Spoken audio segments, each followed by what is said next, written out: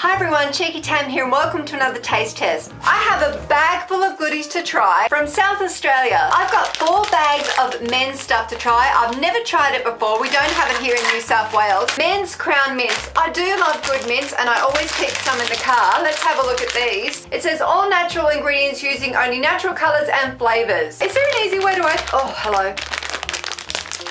Oh, they're quite big chunky mints, aren't they? And they've got a beautiful embossed crown on there. Oh. Really nice mints. Oh, sorry, I'm trying to pretend it's not in my mouth. Really nice powdery mints. Are they hard? Yeah, they're pretty hard. I'm not going to chomp into it anytime soon.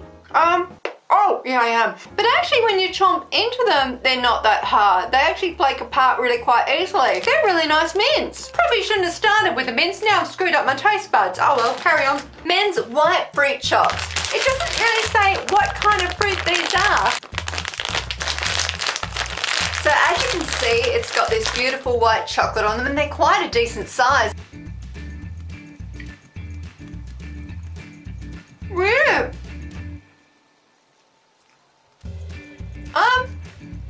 Oh, I don't know about these ones. The inside of it's a little bit like those apricot chew things. It tastes like apricot to me. So when they say fruit chocs, oh, it says fruit chocs. I think I said fruit chocs. I don't really know if I like the white chocolate with the apricot filling stuff. Oh, now I'm getting used to it. Oh, I don't know. I really wanted to enjoy these more because I do like white chocolate, but the white chocolate with that fruit stuff inside is quite crazy sweet. It's a big taste to get used to. Fruit chocs, I'm guessing that these ones are going to be the same as the other one, but just with a milk chocolate on the outside. Right, okay, so here are the fruit chocs. They're little round chocolate balls. And there's that filling again. You can actually see it better in this milk chocolate one. It works much better with the milk chocolate, in my opinion. I actually really like these. I can't believe we don't get these in why do we not get these in New South Wales? If you haven't had it before, it's a little bit like those apricot squares you get. You know how they pass those off and they pretend they're candy? Well, this is a way to have it with actual chocolate surrounding it. The chocolate on these is nice and smooth and it's quite tasty. Look at me, loving them. Men's raspberry chocs. I am looking forward to these ones the most out of all the men's stuff. Show you. And they look very similar to the other ones. Oh, yes, I found my favorite. So it's got a beautiful smooth milk chocolate on the outside and on the inside it's like a jelly gummy candy. Really yummy and tasty. Lovely flavour of raspberry through it. Oh yeah. Yum! Next up I've got some Beer and Bird products and I've got 3 different things here. I've got a raspberry jam, a tomato sauce or ketchup, and this one which I'm not really quite sure how I'm supposed to use it. It's Worcestershire chutney. It's the secret to Tim's brekkie roll, whatever that is. I'm going to try these 2 things on a sausage roll because I don't know what else to put it on. Let's try the tomato sauce. I'm just going to blob some of this out. Hello? Ooh. Yeah, what am I doing? Let's just smother it with it. I'm trying the tomato sauce. Oh, the colour of it's quite nice too. It looks like a natural tomato sauce. A lot of the tomato sauces are weird and red. Tomato sauce really should be more of like an orangey colour, I suppose, because, well, tomatoes are orange. Surprise, surprise. Okay, so let's try it.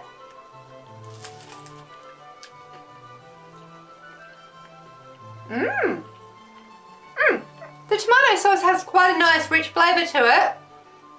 It's got a nice balance of salt and acidity. I can taste apple in it.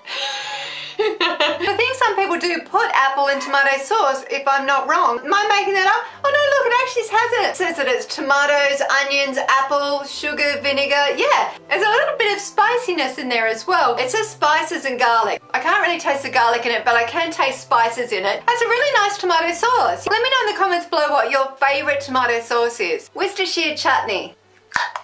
It's a nice consistency actually, look at that. It smells lovely and rich, like a rich barbecue-y sauce. This probably does not really go on a sausage roll, but I just didn't know how else to try it. Whack that on there. Wow, there's got chunky bits in it. What are the chunky bits? Is that a sultana? What's that doing in there? Oh! hello. That packs a punch. It's got a lot of spice in there. Oh, I love it. That's really yummy. Wow. Spicy. Nice though, really nice. I can see that that would work so well on a really good sandwich. You can see all the chunky bits in there. Does that look good to you? To some of you going, yuck, no. And some of you who are more gourmet are thinking, wow, that looks amazing. And it is, it's amazing. What's that bit of fruit there? Who knows? Let's investigate that. I'm trying to investigate what all the bits of fruit are and disgustingly picking them up out of the chutney. I think that was apple. Oh, wow, spicy. It's got bits of apple in there as well. Wow, I did not know it was going to be that good. I love that. Does it go on a sausage roll? Kind of. Beerenberg's Auntie Betty's, is it Auntie Betty? It's Auntie Nettie. Auntie Nettie's raspberry jam. Now I believe they make all kinds of jam like strawberry, which is usually my favourite, but today we're trying the raspberry jam and I'm going to try this on a crumpet. Auntie Nettie doesn't want me to get at her jam. That sounds wrong. Oh. Okay, so there it is. Oh.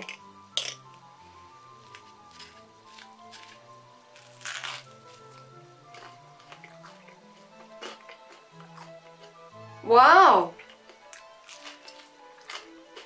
Oh. This is honestly, I think, one of the nicest jams I have ever had. It's absolutely delicious. It's the right amount of sweetness in there, and I'm not usually a big jam fan, but this is good. I love it. Time for a beverage break, and today I have a Farmers Union iced coffee. I have heard rave reviews of this from people that live in Adelaide. I mean, how spectacular can an iced coffee be? Oh good, there's someone staring at me. Hi. Hi, strangers. On the bottom here it says reduced fat. I don't know if there's a full fat one out there. Let's open it up and have a look. I actually wouldn't have gone out of my way to get this unless I'd heard about it. The packaging of it is quite plain and simple. I don't know, what do you think of that packaging? Would you buy that if you saw it on the shelf as opposed to other iced coffees you saw out there? That light is bad. I'll just hang on. That's better. And now you get to focus on this. Lucky you. Yeah, the colour of it looks quite nice. The question is this iced coffee the best iced coffee in Australia? I don't know. Cheers.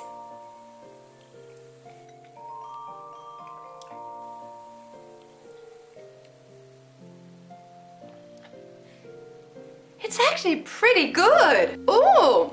Yeah, the flavouring is nice and rich, and it's not too sort of fake tasting. You know how some iced coffees can taste weird and fake? The coffee flavouring is quite nice and intense. Oh yeah, I like it. I would get this again. It's really delicious. I have to admit, this is one of the nicer pre-made iced coffees that I've had. Wow, okay, now this is why they rave on about it. It is actually pretty good. Chocolate coated snakes, and I don't know if this is a huge thing in South Australia.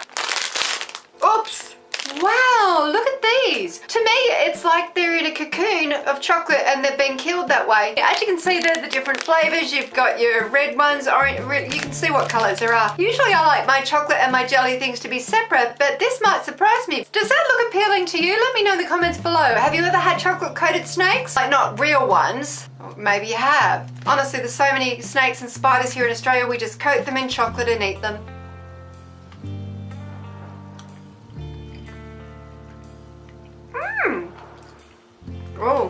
Oh yeah? Both of the elements on these are really nice. I love the jelly gummy snake inside. I like the chocolate. I just don't really know if I like them together. I want them separate. No. I usually like my chocolate and then my gummy jelly candies separate. Both the things in here are really nice. I can taste that this is all quite amazing, but I just want them separate. I know that's odd, but I do. Let me know how you feel about that. Here's a little company all the South Australian people might know. This is Haig's Chocolate. Haig's have a massive, great big range of different chocolates. They do have stores here in Sydney now, and I believe they're also going to other states, and that is because Haig's Chocolate is amazing. If not one of the best chocolates in Australia, I don't know, is it? Haig's Chocolate is quite expensive because it's more like a gourmet chocolate. My sister Corinne and her husband Jared purchased all these things for me when they were visiting family in South Australia last time, so I'm not quite sure what they got me. Oh, Haig's Freckles, and this has already been opened. My sister couldn't resist it and she already cracked the packet, so that lets you know how good they are. So as you can see, they're beautiful little freckles. Look at that little chocolate mound of goodness, and they're so pretty. So it's basically just chocolate with sprinkles on it. Whoa. That chocolate is amazing. I love it. It's creamy and smooth. I love the crispiness of the hundreds and thousands combined with that milk chocolate. It's delicious. And next up I've got two Haigh's frogs. So I've got this one, which is just a plain milk frog. How beautiful is this little chocolate frog? And it's got the Haigh's name on it. I feel like I'm saying Haigh's wrong. I keep wanting to say Hags. I hope I haven't been saying it wrong all along, but there's a possibility. Am I just saying it like an uncouth New South Walian? That's not a word. Oops, I ripped the bag, doesn't matter. And this one is a peppermint frog. Beautiful. Oh no, I mixed them up. I don't know which one's which now. I'll find out. I think that's the milk chocolate. Wow, it's so good. I love Haigh's chocolate. Yeah, that is just such a lovely, flavoursome chocolate. So let's try this one.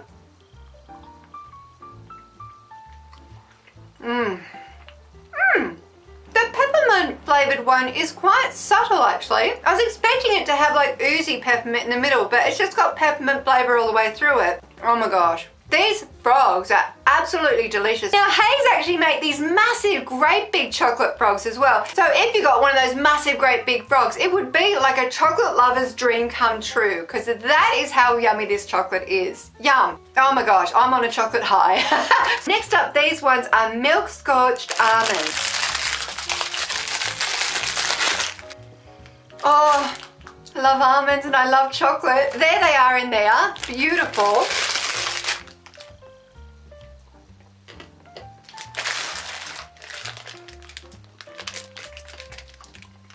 I don't know what this is doing. I think it's trying to form a creepy love heart. Roasted to perfection, and then they're covered with this amazing milk chocolate, and I'm in love. I seriously am. So all up, yes, South Australia has a lot to be proud of with their sweets and treats. I have relatives that live in South Australia, and I always feel like they're classier than I am because they sound more British when they speak. You never hear them say, I'm putting on my cozies and going to the beach. They say, I'm wearing my bathers to the beach. It sounds so proper. There are different accents around Australia. You think there aren't until you hear someone from another state and you go, what did you just say? Did you say dogs? It's dads. Let me know in the comments below if you're from South Australia and what's your favourite South Australian treat. Thank you so much, Corinne and Jared, for getting me all of this stuff. And if everyone could thank Corinne and Jared, because without them this taste test would not be possible. Please remember to give this video the thumbs up and subscribe for more. I'll see you next time. Bye.